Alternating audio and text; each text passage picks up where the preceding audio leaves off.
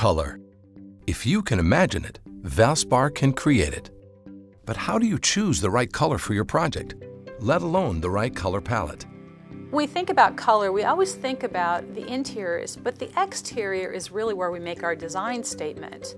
I'm a designer by trade, but I like to think of myself as a color sociologist.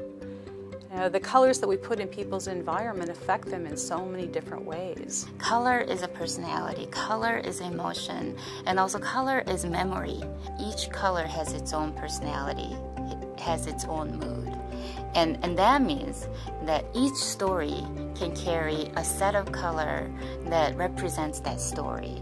Our goal with the color trend is to observe ongoing movements of our consumers' attitude and their lifestyle choices, and really pulling the color story out of that and retelling it through the color. A lot of things change colors. I mean, world events, wars, elections, the economy, all affect the upcoming colors. There's a color collective consciousness around the world. It's not random pockets of information that we're trying to capture. It's actually we're trying to utilize the emotional as well as scientific information to capture the stories at right time. If someone is a paint manufacturer or a fabric manufacturer or a tile manufacturer, all those colors need to coincide so that the manufacturers can go out the next year and create products from that. We have literally thousands of colors that we already established that's doable within the technology that we have today. And we're selecting the colors or choosing the colors that best represents the story of this year or of today. The colors came from Valspar's 10,000 colors. They may look new and contemporary in the palette, but many of them were from some of the historicals. But they have a different edge and they have a timeless appearance to them.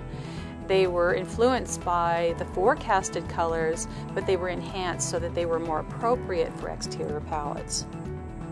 We're using color as like a tribal brand, and customization is huge. Everyone wants to stand out in their own way. And a lot of like Google, Facebook, any Silicon Valley buildings, they're not really cookie cutters. They would rather prefer to reflect their talent as people, what they prefer, what they want to do. Exterior of their buildings is not a gray concrete wall. They use a lot of colors. Architect pieces, their landscapes are colorful. All these are really trying to represent who they are as a company and who they are as a brand. In the next 10, 20 years, we're going to be working with people with different cultural backgrounds, people with very different needs, technology supporting those changes in our lives and exceeding certain changes that they desire. At Valspar, we're here to make your job easy with phenomenal colors and palettes that you can use and present to your customer that they'll be happy with for the next 30 years. It's very important for a brand to really define the color that best represents them and give them a voice, a single voice that tells people's story. That's why the partnership with the right tools and right resources, right people is ever more important.